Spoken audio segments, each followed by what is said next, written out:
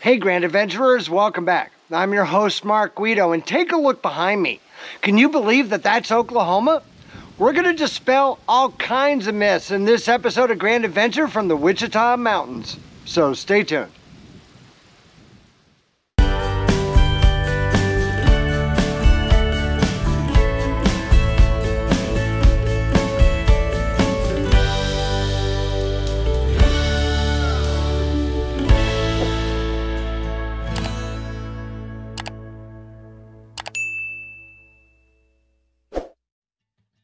Wichita Mountains Wildlife Refuge, located in southwestern Oklahoma near the city of Lawton, has protected unique wildlife habitats since 1901 and is the oldest managed wildlife facility in the United States Fish and Wildlife Service system. The refuge is home to 240 species of birds, 50 species of mammals, 64 species of reptiles and amphibians, and 36 species of fish.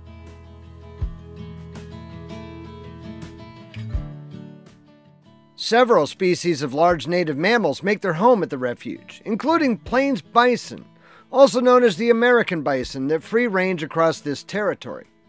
In addition to the buffalo, visitors will find elk and white-tailed deer living here, along with Texas longhorn cattle preserved for their cultural and historic importance. Texas longhorns are descendants of cattle brought to the Americas by Spanish conquistadors from the time of the second voyage of Christopher Columbus until about 1512. Eventually, some cattle escaped or were turned loose on the open range, where they remained mostly feral for several centuries. But their stock slowly dwindled until 1927, when the breed was saved from near extinction by enthusiasts from the United States Forest Service, who collected a small herd of stock to breed on the Wichita Mountains Wildlife Refuge. Many smaller mammal species also live in the refuge, including the nine-banded armadillo, bassarisk, and the black-tailed prairie dog.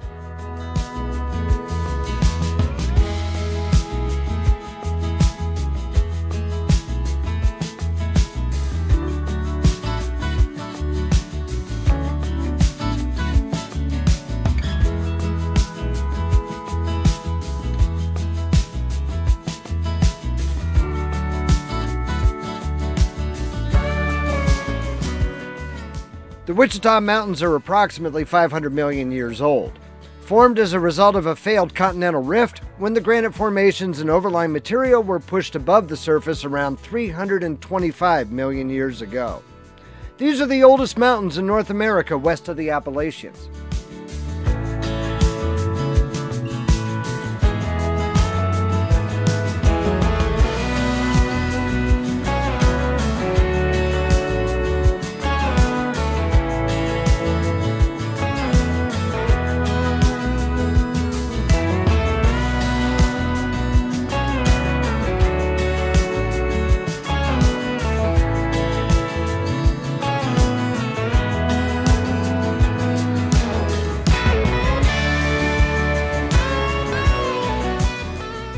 Within the refuge, the holy city of the Wichita stands on a 66-acre area that looks much like Israel during biblical times.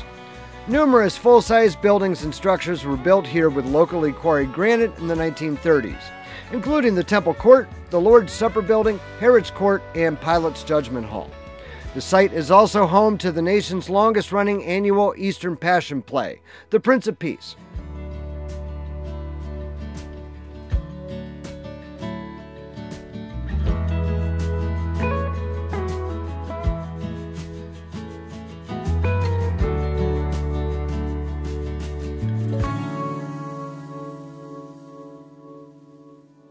A narrow, winding road leads to the summit of Mount Scott, which, with a summit elevation of 2,464 feet, is the second highest mountain within the refuge.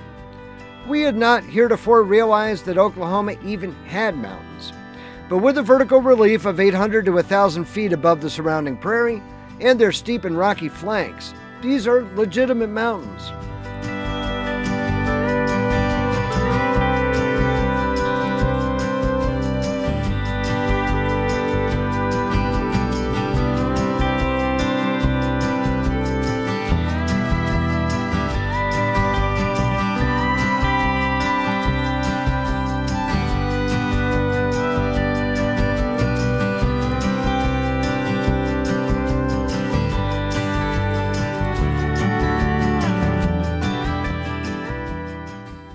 view from the summit of Mount Scott encompasses the whole Wichita Mountains Wildlife Refuge.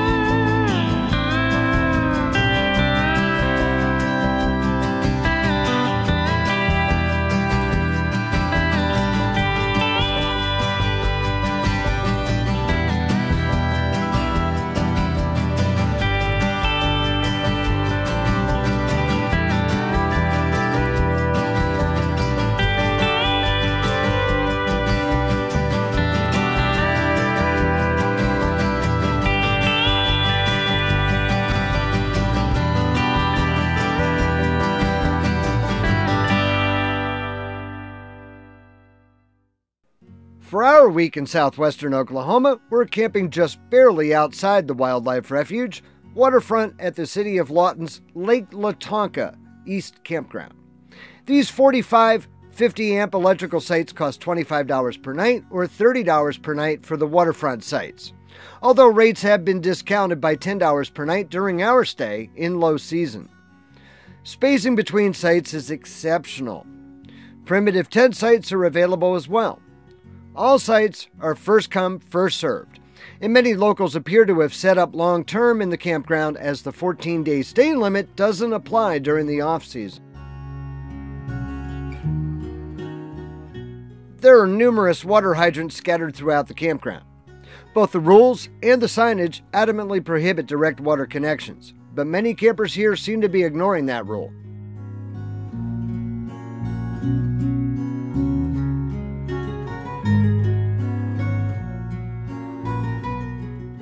One oddity here is the waterfront sites have electrical pedestals that are on the wrong side of the RV if you want your patio to face the lake. Also realize that these pedestals are 50 amp only, so if you have a 30 amp RV, you'll need to bring your own dog bone adapter.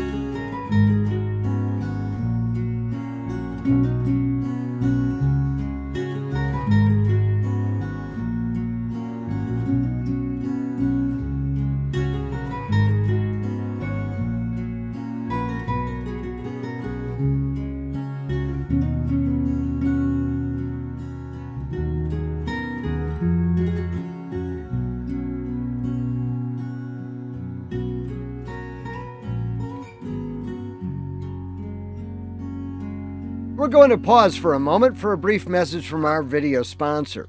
When we come back, we'll share some water recreation on Lake Lawtonka, grab the biggest burger we've ever seen in historic Meers, visit the U.S. Army's Fort Sill, do some kayaking and hiking, and learn some history at a local museum. So stay tuned. Improve your sleep while camping with a new RV mattress from our video sponsor, Brooklyn Bedding. They offer 4 different mattress constructions in 21 different sizes, depending on preference and price point. Everything from standard queen to all of those funky, odd RV sizes. Brooklyn Bedding manufactures all of its mattresses right at their factory in Arizona. And RVmattress.com ships them right to your door for free. all rolled up and compressed in a vacuum seal. Just cut the wrap to unroll the mattress onto your bed, then cut the vacuum seal. For our mattress, Brooklyn bedding starts with a layer of high-density foam for a supported base. Just above the base, an 8-inch core of over 1,000 individually encased coils provides the essential support. Immediately above the coils is a 1-inch layer of memory foam and 2-inch layer of hyper-elastic TitanFlex foam. Finally, at the very top is a 1.5-inch layer of antimicrobial Copperflex foam with TitanCool, which is designed to maintain an ideal sleep body temperature of 88 degrees. Every RV mattress from Brooklyn Bedding comes with a 10-year warranty and a 120-night sleep trial. Visit rvmattress.com/grandadventure to get 25% off your entire purchase with promo code GRANDADVENTURE. But wait, stop the presses. Because coming up at the end of this month, RVmattress.com is going to be holding its Black Friday sale. This is when they offer their best deals of the year. But don't delay, because once November is over, so are the deals. Now, let's get back to our program.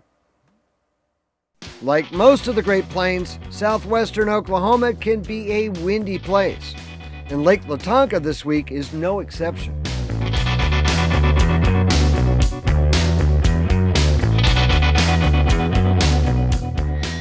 I took the kayak off the roof rack in hopes of slipping away for a short paddle here and a short paddle there, but the wind has thus far scuttled my plans.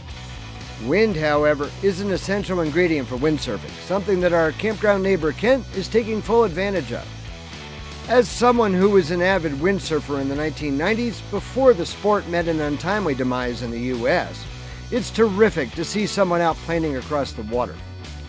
When we went full-time in the RV, though, it was finally time to divest myself of all my windsurfing gear that hadn't been used in years. So I'll just have to enjoy watching Kent scream across the lake.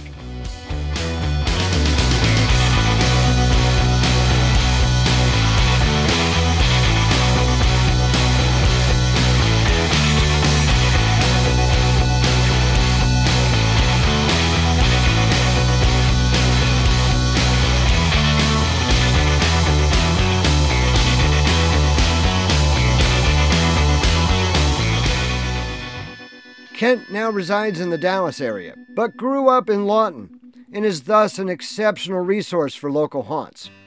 He's invited me to meet him for lunch in Meers, a tiny hamlet just northwest of our campsite in the foothills of the Wichita Mountains. Meers was founded in 1901 as a gold prospecting town, where it was named in honor of mine operator Andrew J. Meers from Cherokee County, Georgia. The original town's only remaining structure is the Meers Store and Restaurant, which Food Network named as the best hamburger joint in Oklahoma and one of the best in the United States, largely due to its signature Meers burger.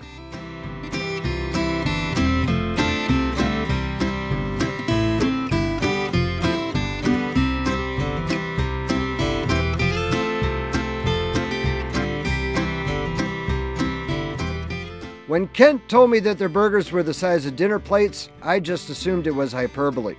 It wasn't.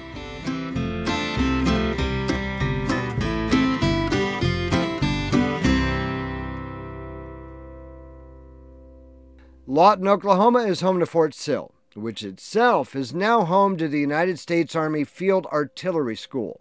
In fact, the fort's artillery range occupies much of the land between our campground, the Wildlife Refuge, and the city of Lawton.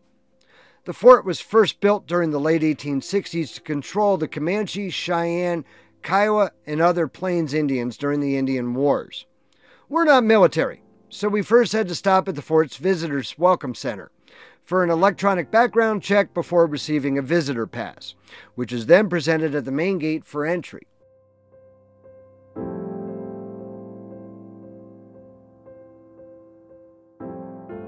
I can't recall the last time I was on an active military base, and it's a unique experience for us to be able to wander around the base at will.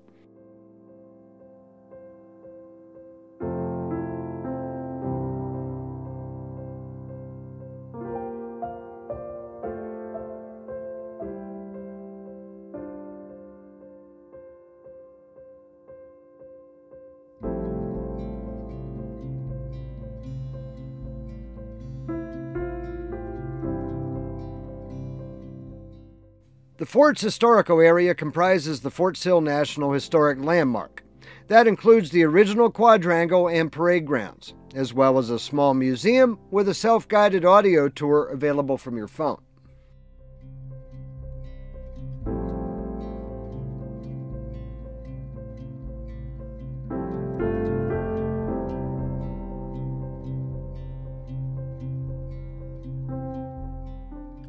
The fort is named for Brigadier General Joshua Sill, who was killed during the American Civil War.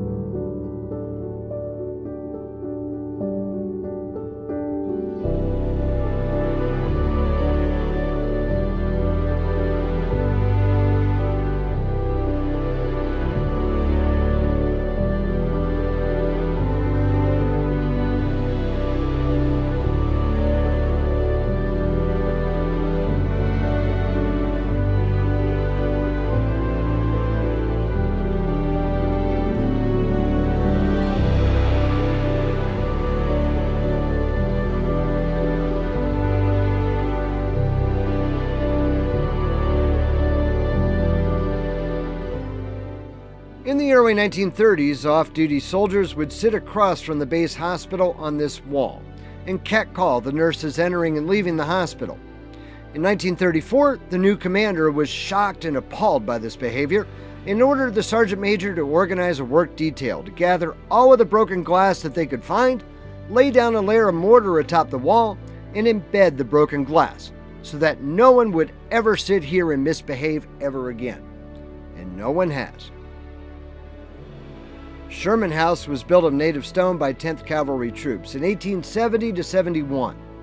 While visiting Fort Sill, General William Tecumseh Sherman narrowly escaped death at the hands of Kiowa warriors during a council held on the front porch here in 1871.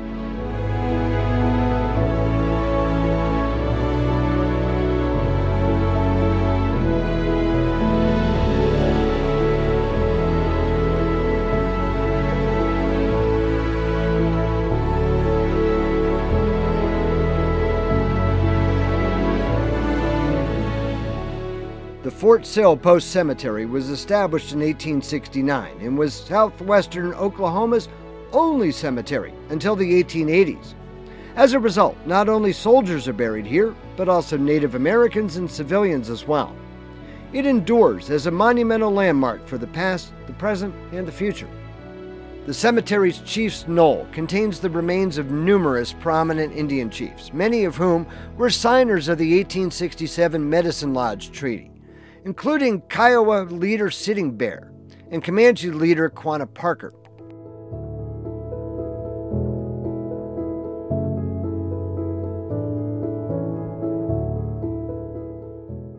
However, perhaps the most notable Indian burial site at Fort Sill lies not in the Post Cemetery, but rather in the Apache Indian Cemetery established in 1894 a few miles to the northeast along Beef Creek. Famed Apache leader Geronimo died here at the Fort Sill Hospital as a prisoner of war in 1909.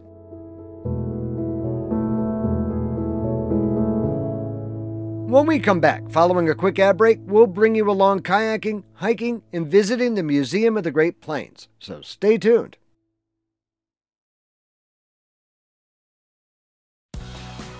It's still breezy out on Lake Lawtonka, but with the wind subsiding a bit from its earlier brutal gusts, I'm going to take this opportunity to get the kayak out onto the water.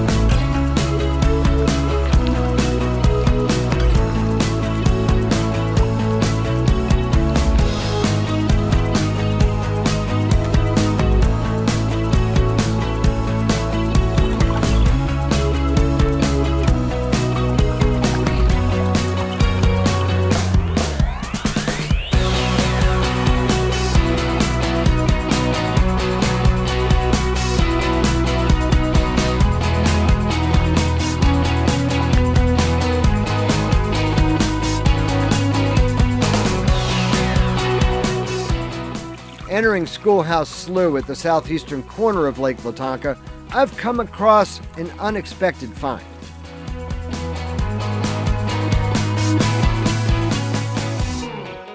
This marina is home to numerous boathouses, some in substantial disrepair, but all quite large and elaborate.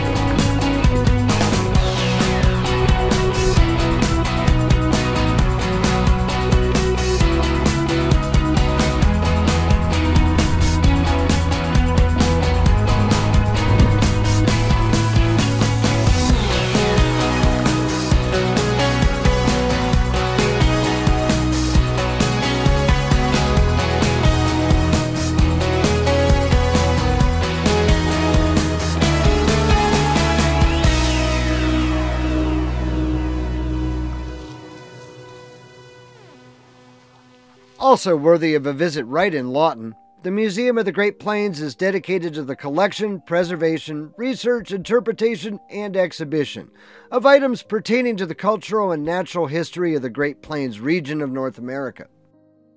The museum provides a deep look into the human history of the Great Plains. Extensive hands-on exhibits make this an exceptional museum to visit with children. The museum's major exhibits reveal the diverse cultures inhabiting the Great Plains region, beginning with the arrival of the Paleo-Indians known as the Clovis culture, at approximately 11,500 BC. The museum is one of 5 partner museums in the Oklahoma Museum Network. Perhaps the most impressive exhibit is the museum's Terrible Tuesday Tornado Theater. We won't give away the experience in this video, so as to not spoil it in advance of your visit. But you'll ride out one of the most historic tornado outbreaks in this region in a multi-sensory presentation inside a mock tornado shelter. It's exceptionally well done.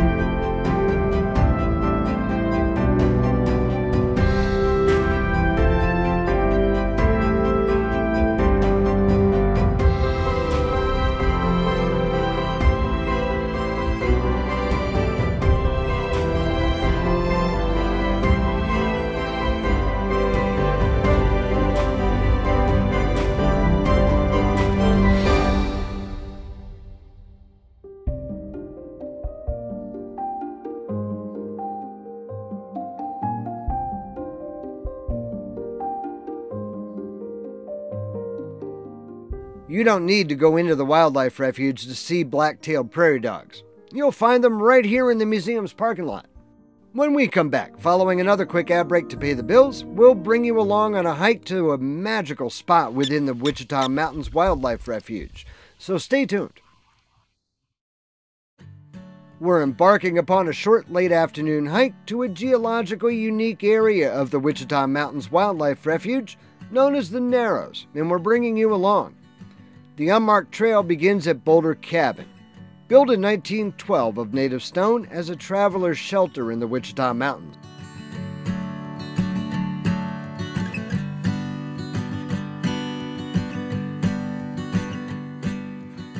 This is a short hike, a little under 3 miles out and back, but some rock hopping and creek crossings add a bit to its difficulty, as does the fact that numerous herd paths branching off in various directions make navigation a bit challenging.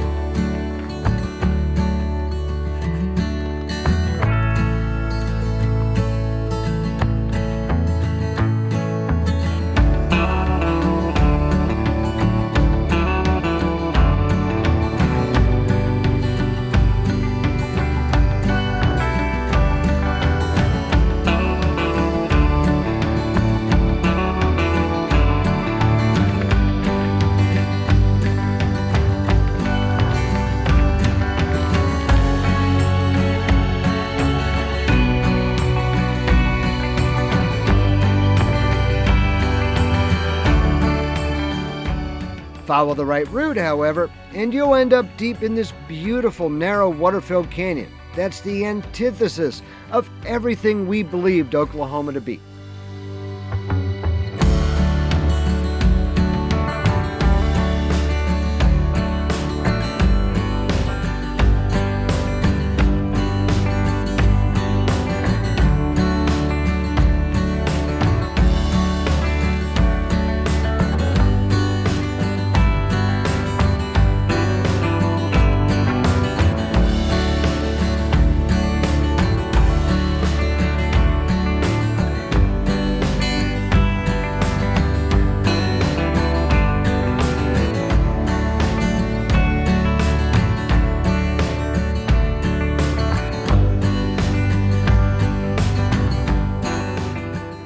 Continue up the canyon's opposite wall, and you're graced with a view into the canyon on 3 sides.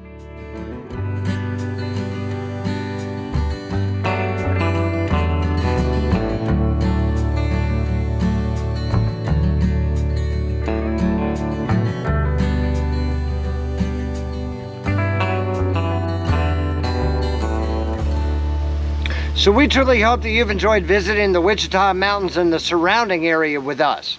If you like this episode, it is extremely important to us that you give us a big thumbs up down below. And while you're down below, that's where you'll find the comments section, where we always love to hear from you after each grand adventure, which we premiere every Wednesday evening. Coming up next week, we're going to be making a huge jump, skipping all the way across the panhandle of Texas to southern New Mexico. So if you're not yet a grand adventurer yourself, now is the perfect time for you to go smash that little subscribe button right down there in the lower right-hand corner of your screen. And ring that notification bell to be sure that you never miss a grand adventure. We'd also be truly honored if you shared the channel with your friends, family, and on social media. So until next Wednesday, from southern New Mexico, please remember, life is nothing but a grand adventure. And we'll see you then.